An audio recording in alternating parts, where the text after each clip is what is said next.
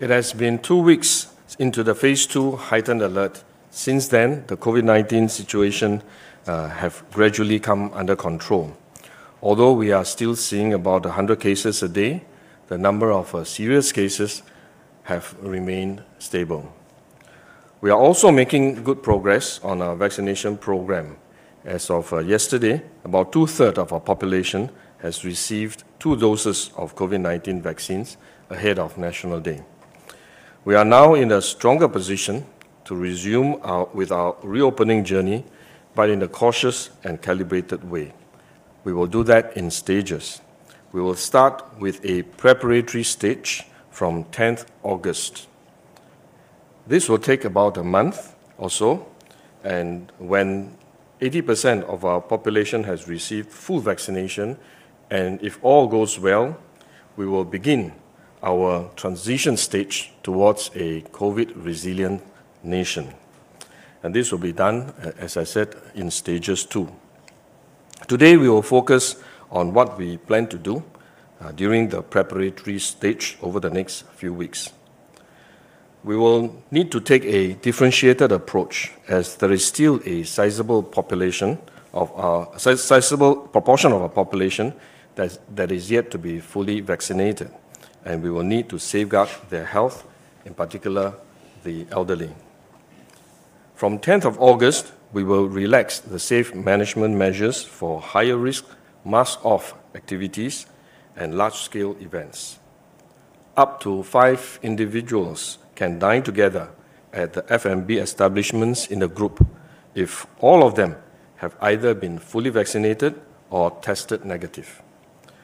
For hawker centers and coffee shops, as they are generally open, naturally ventilated spaces, up to 2 persons can dine together in a group regardless of vaccination status. Being a small and open economy, our international connectivity is vital. As vaccination rates in Singapore and in other countries increase, we will progressively review some of our border measures. From 20th August, more travelers from selected countries will be allowed to serve their stay-home notices at their place of residence, subject to certain criteria. From 10th August, we will also approve more entry applications for work pass holders, as long as they are fully vaccinated. They will also be required to keep to the existing travel requirements. Even though vaccination may not prevent infection, our studies have shown that vaccination reduces the risk of severe disease. This will prevent our healthcare facilities from being overwhelmed, and vaccination will also allow us to confidently continue with our daily activities and minimize disruption to our work.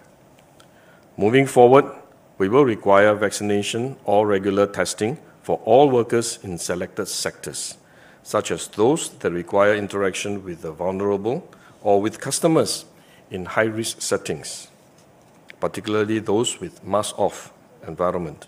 This is to protect them and their colleagues, given the environment they are working in. The public service will lead by example in this. For those who have not been vaccinated, I would encourage you to do so as soon as possible. We have seen a strong take-up rate from our seniors in recent weeks. I want to thank them for stepping forward. But if your parents or grandparents have yet to be vaccinated, please continue to reach out to them and encourage them to do so. Vaccination is the best way to keep our loved ones safe. Before I end, I would also like to take this opportunity to thank Singaporeans and Singapore businesses. It has been an extremely challenging period for many of you. We are deeply appreciative of your cooperation and your support. Let us continue to press on so that we can move decisively to a COVID-resilient nation. Thank you very much.